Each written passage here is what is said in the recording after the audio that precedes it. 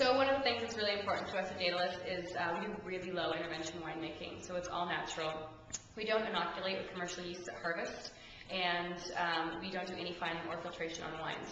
In fact, in the 2008 vintage, which was just this last fall, we did not add any sulfur at the fermenters, which is, I mean, it's a really big deal to not do so. So we're proud of that. And also, we do a Gruner Veltliner, which is the fascinating thing about us. It's the second Gruner Veltliner ever to be produced in the United States. Down south, they produced one previous to us, but we're in our second vintage of a Gruner Veltliner. If you're not familiar with it, Gruner is an Austrian varietal, and it's to Austria what Riesling is to Germany, essentially. It's a really beautiful, bright varietal with limestone and mineral characters, and it's really fun to make it. So something that we do that's unique.